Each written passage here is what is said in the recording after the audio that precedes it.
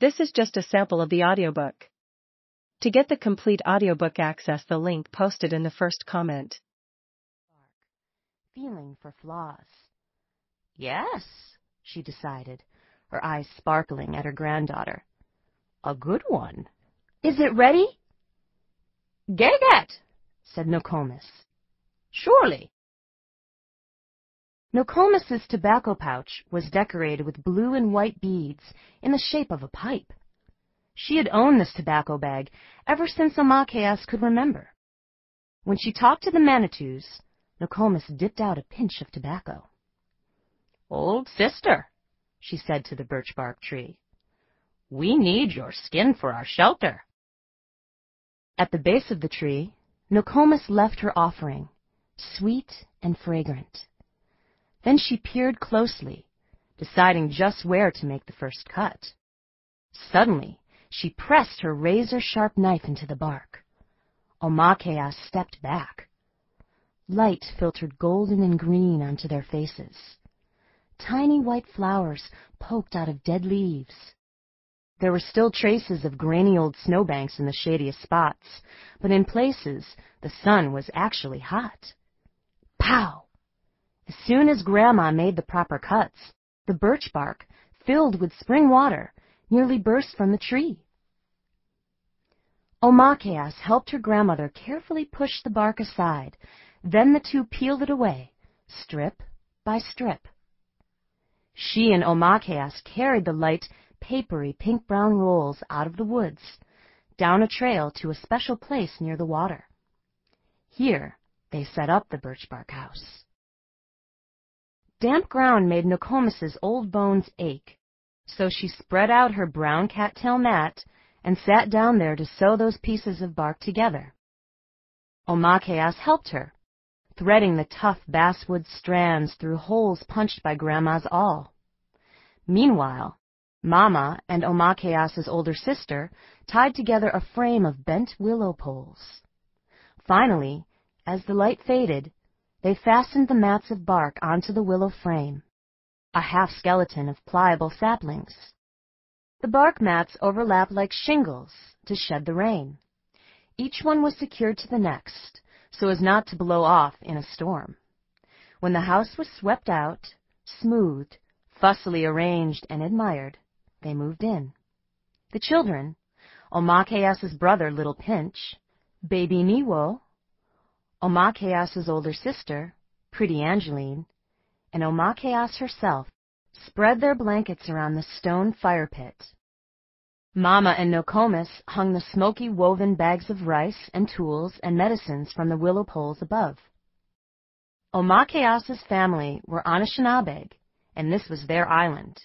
Her father, her Dede, was in the fur trade business, which meant that he was often gone, paddling the great canoes for the fur company, or sometimes trapping animals himself.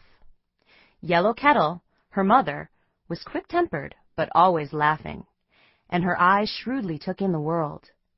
Yellow Kettle was a strong-looking woman, and beautiful. Her smile was generous, enigmatic, slightly crooked, and kind. She missed nothing when it came to her children.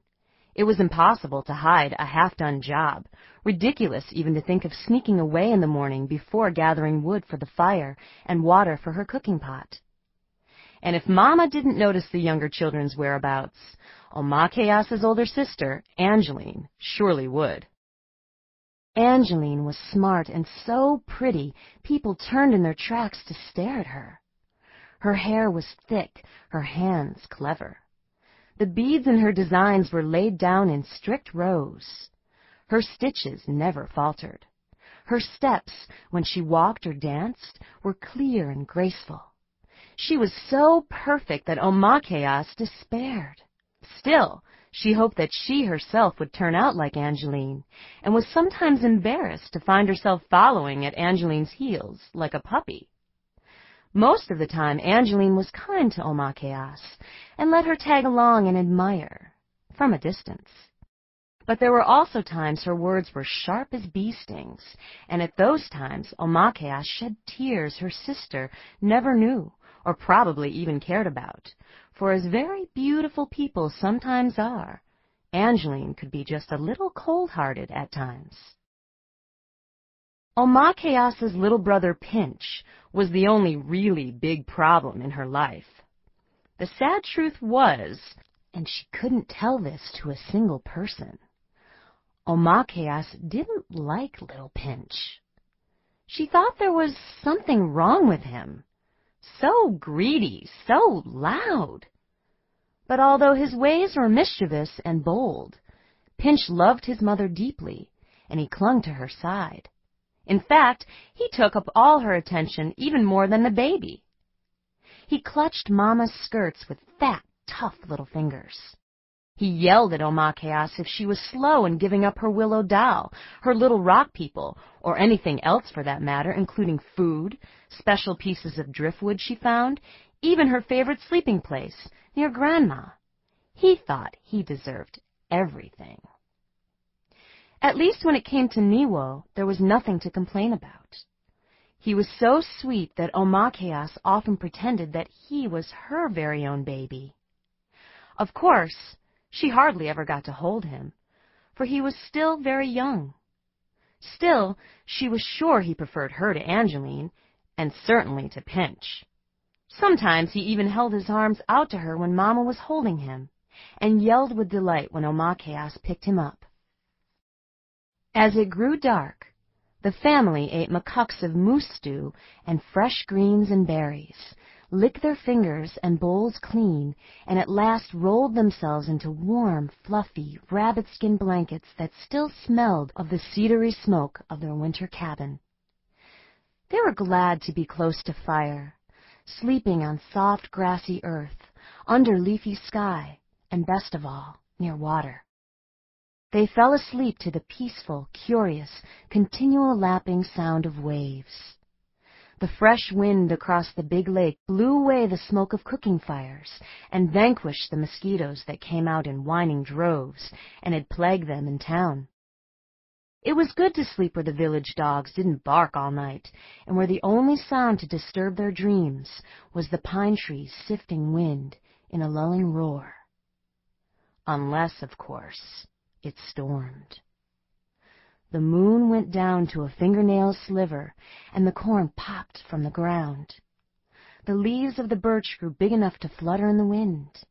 And then, one night, the first storm of the summer struck the island and startled everybody from their dreams. The fire was down to red winking eyes when Omakayas woke with an uneasy feeling. Something approached. She felt a footstep. Omakayas was always the one to sleep near Grandma, and now she rolled close. There was a lonely insistence to the sound of the wind, and then everything went still. Far off, she heard one huge footstep. There was a long silence. Then another step fell. The earth shook slightly beneath her, vibrated as though she lay on the head of a vast drum. A drum!